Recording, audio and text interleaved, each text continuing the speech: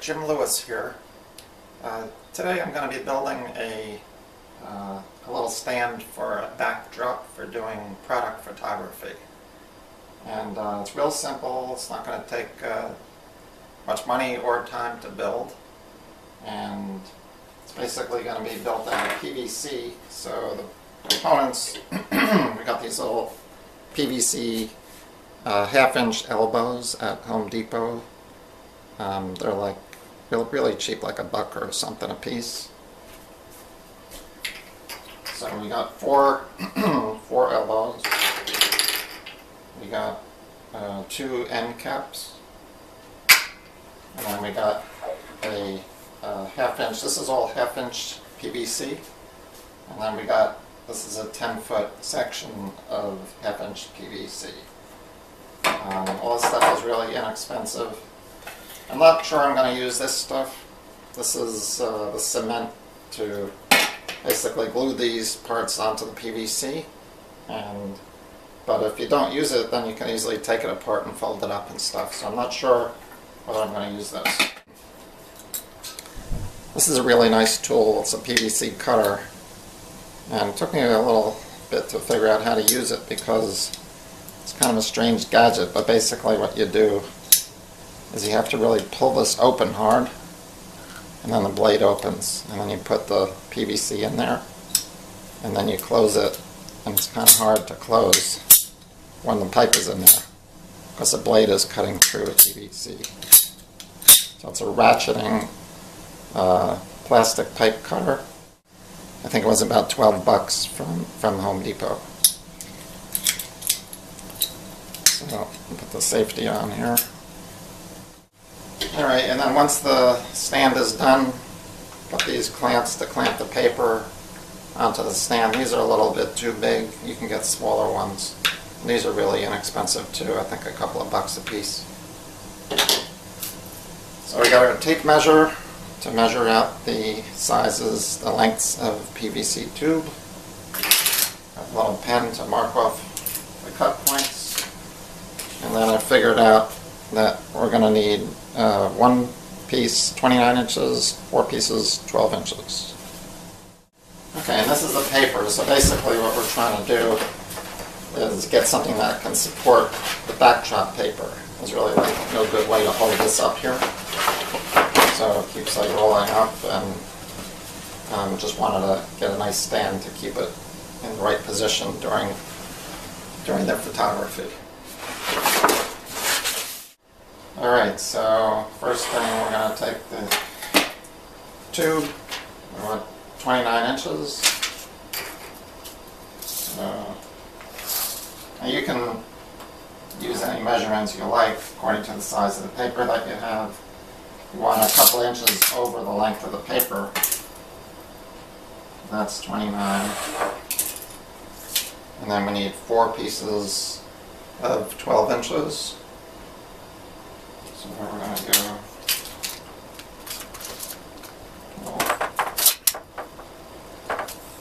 and then I'm going to use the first 12-inch piece to measure off the other 12-inch pieces. So this go like that, and then here's our mark.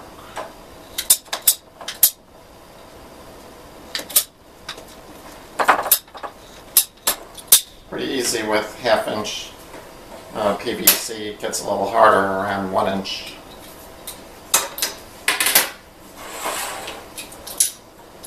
And then we pull this back open.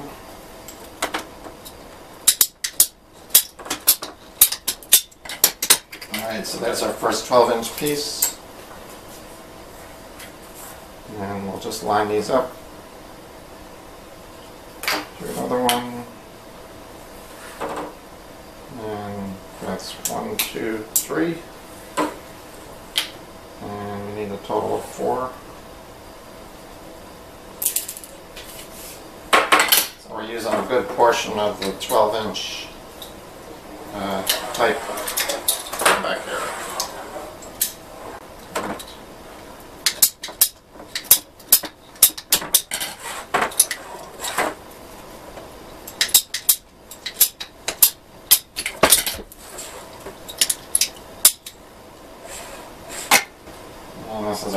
cut.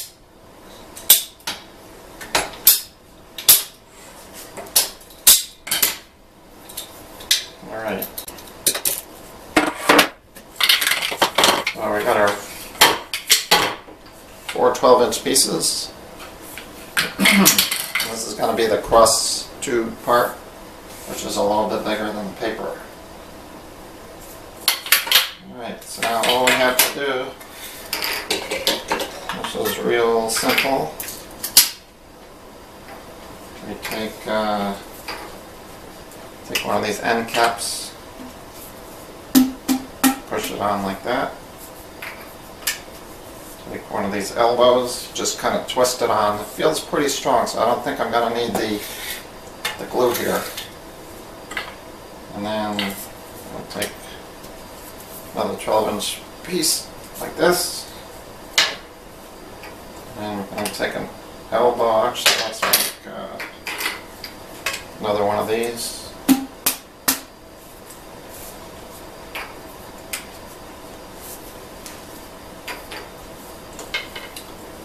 And this goes in here.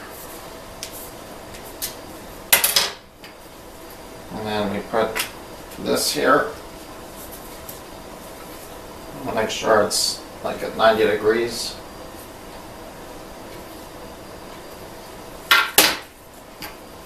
And we put this on. Right on the money. Except I got that backwards. To turn around.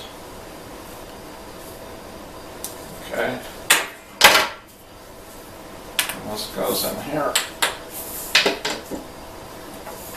This goes in here. And we're basically done. Now we take the paper.